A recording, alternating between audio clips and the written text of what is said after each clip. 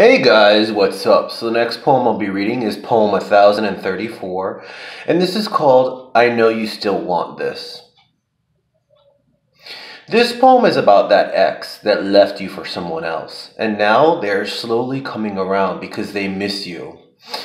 You love the attention and the praise, so you keep it going, and you finally give him a piece of his own medicine.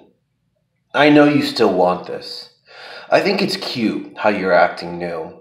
I remember you always used to say when we were together that my game was old, jokingly. But this time, I got a few tricks up my sleeve, and no one will be laughing. I see your Facebook requests popping up. I knew it was just a matter of time, liking my selfies one by one, watching my videos one by one, messaging me what's going on day by day. Even your new number. All right, I'll bite. I'll see what this goes. I know what you're doing, trying to charm your way back to me. It's how I lost you to him.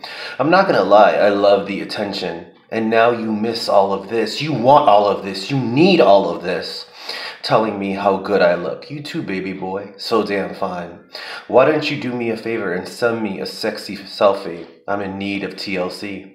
Telling you how much I still love you. That you should have never let me go for that fucking loser. Telling you that you still have a place in my heart and always will. You keep telling me things are so bad, that he treats you so bad, that you need a good guy, that I am that guy. You can't believe that you did this switch. Not talking to me, you realize that I was the biggest mistake you made in your life. You're at work reflecting. I'm making you think. You are looking at our old photos, reflecting those times. It's funny how the world works in the most mysterious ways. And now you miss all of this. You want all of this. You need all of this. I told you to meet me at 6 at my place. You knock at the door. As I finish texting someone, I open it up and see you.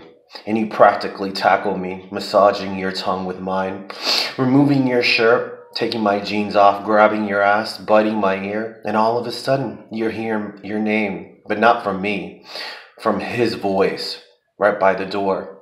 Well, I guess it's finally over, and now that I think about it, it's getting late, too. So, you should leave and never come back.